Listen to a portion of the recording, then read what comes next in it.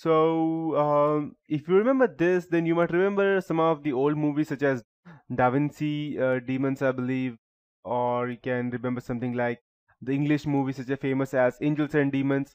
So you might be wondering what this is. In the previous days, mostly famous by Leonardo da Vinci, who actually went ahead and created, I can say, as the first ciphertext. He was the first one to go ahead and pass different messages secretly during the Florence Wars and a lot of other stuff. So you might be wondering that how this exactly would come in help.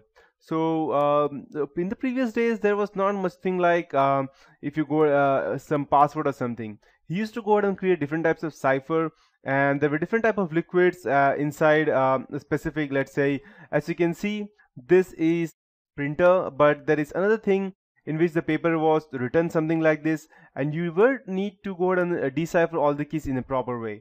If you are not able to do that, then there would be a liquid over here which would directly go ahead and surpass to the actual paper in which the note was written, and the note would straight away burn, or there won't be anything left of it inside. It can be acid, or it can be any phosphoric acid or something like that. So it will straight away go ahead and get burned, and you won't even know what was the message exactly. So you need to know the password, else the message would completely destroy itself, and you cannot even go ahead and force open it from either end, because again it is protected. So any kind of tampering with that, and it will still straight away go ahead and again throw away the liquid on the paper in which the message was written.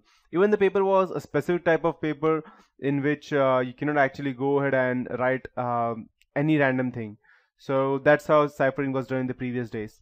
So the most ancient and the basic problem of cryptography is secure communication over an insecure channel.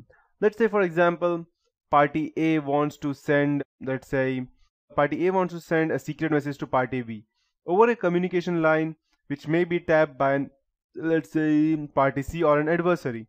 The traditional solution to this problem is called private key encryption. In private key encryption, A and B both hold a meeting before the remote transition takes place and agree on a pair of encryption and decryption algorithms. That's, let's say, for example, in our case, let it be E and D. E is encryption, D is the decryption. And an additional piece of information, let's say S in our case, will be kept as secret. So we shall refer S as the secret key. So to be more precise, A wants to send something to the party B without it to be tapped by the adversary C. So it goes ahead and uses the encryption E and the decryption key D, and it uses the secret common key that known as S.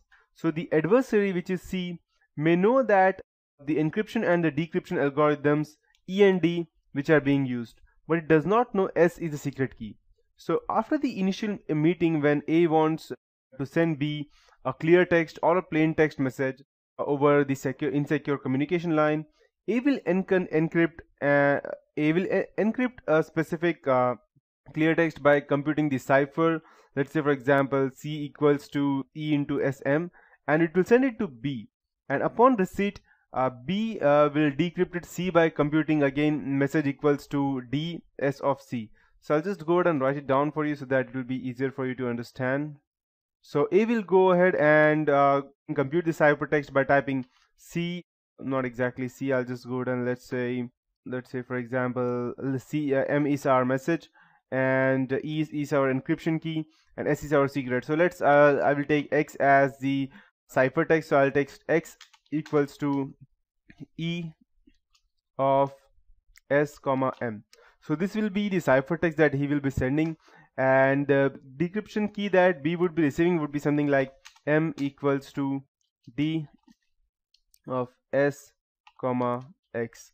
So the line tapper or the adversary who does not know X should not be able to compute the M from X. If he is able to, then this would be of no use. It will be total waste. So this is how it works exactly in reality. But in the previous time, the Arabs, they generalized this idea to the mono-alphabetic substitution, in which a keyword is used to permute the cipher alphabet. So I will write the plain text in lowercase letters and the ciphertext in uppercase.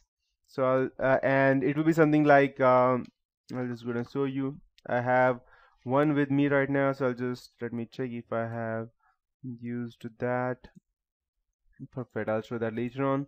So the ciphertext would be something like CYAN space RWSGKR space AN space AH and RHTFANY MSOYRM OYSH SMSEAC NCMAKO. Okay, so when you go to look at this specific thing, you will not even recognize what it is exactly, but breaking ciphers of this kind is straightforward pencil and paper puzzle, which you may have done in primary school. The trick is that some letters and combination of letters are much common than others, and in English most common letters are E, T, A, I, O, N, S, H, R, D, L, U in that order.